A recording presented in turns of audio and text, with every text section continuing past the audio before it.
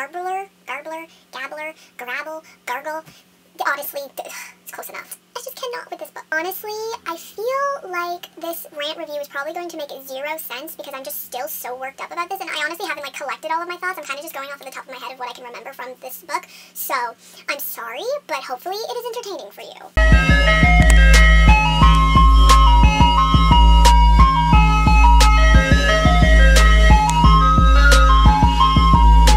It's Jay, and today I am here with another rant review. This time it is for a complete series.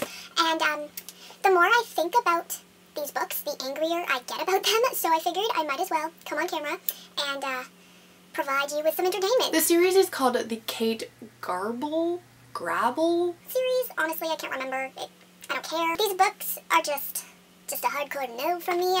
The first one in the series is called Bad Taste in Boys, and the second one is called Bad Hair Day, and they're both by Carrie. And I have a lot of feelings, a lot of thoughts, so without further ado, let us get started. We will start with book number 1, okay? So this book follows Kate Grable. Don't remember her name. Irrelevant. Basically, she is this 15-year-old who is this medical genius. Okay, just remember that fact. She's 15 and a medical genius. So, since she is this medical genius, she is the school therapist for the football team. She's just minding her own business, doing her job of bringing the clipboards back to the office of the coach. Because, you know, that's what student therapists do. They bring clipboards and Gatorade back to offices. And she happens to stumble across the medicine cabinet, and so she goes into this medicine cabinet and she finds these vials of unmarked substances, and one is conveniently missing with a syringe needle on top.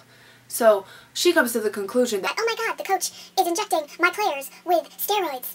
Oh no! So then interesting things occur and all the players begin turning into zombies. Yes, zombies. So Kate needs to take things into her own hands before things become worse and the zombies take over the world. Okay, that's the synopsis of this book. I really did not like this book. I don't know if I hated it more than the werewolf book that I reviewed a while ago. If you want to check out that rant review, there you go. But it was so bad. It honestly seemed to me like it was trying to compete for the most tropes possible in one single book. So we have the nerdy scientist who obviously nobody wants to hang out with because she's a nerd. No one notices her, but she desperately wants everyone to notice her, but at the same time she wants nobody to notice her because if people notice her, they'll notice how nerdy she is.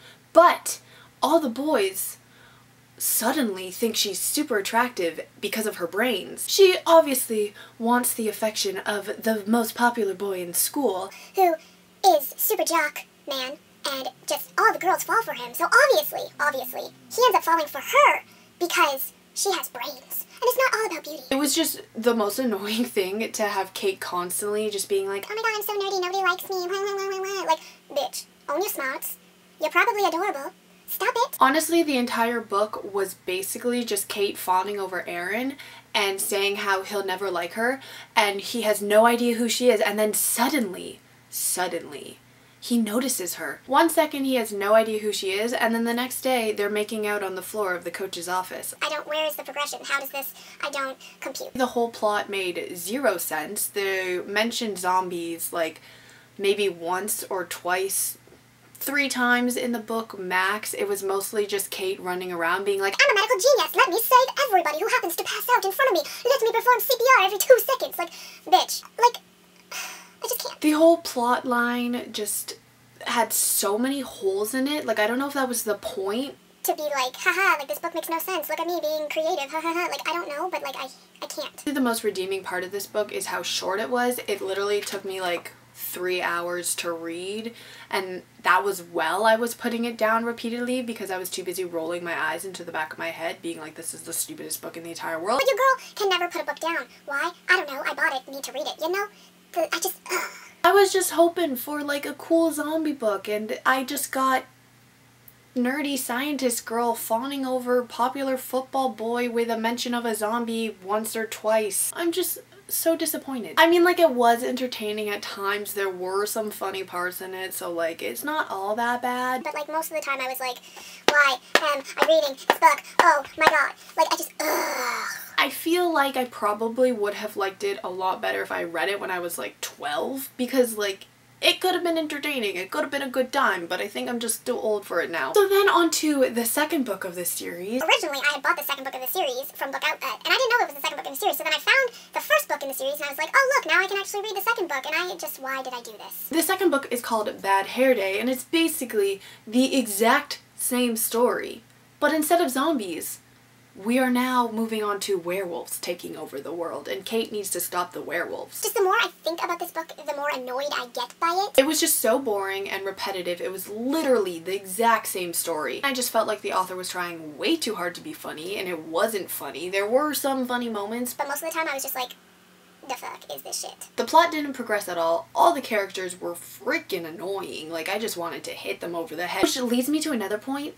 So Kate is supposed to be this medical genius, right? Okay, so she's this all-powerful 15-year-old who knows how to do all these medical things because she Googled it. The amount of times she gets her head bashed into the floor or into a wall or gets thrown around, you would think her brain cells would not be there anymore, because it's literally every chapter. She gets thrown at something else and cracks her head on something, and then she passes out. And did I mention she's epileptic too?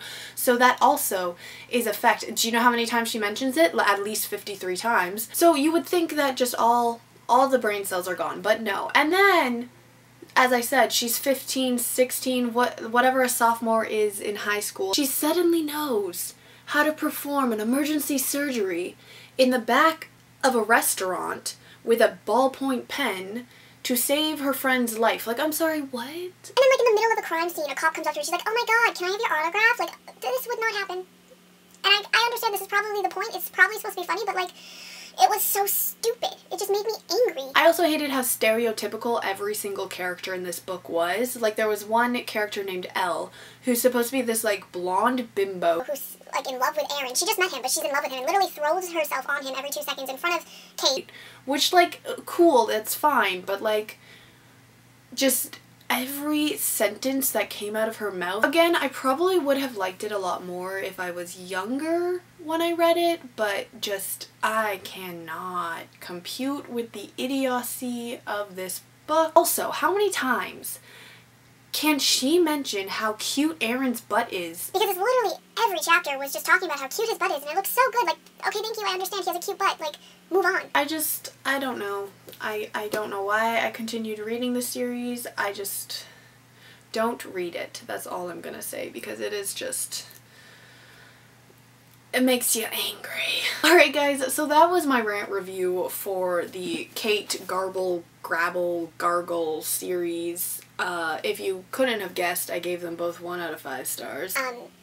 Don't read them. I mean, you can if you feel like it, if you want a good laugh at some fantabulous writing. But, I wouldn't waste my time. I will see you all in my next video. Goodbye!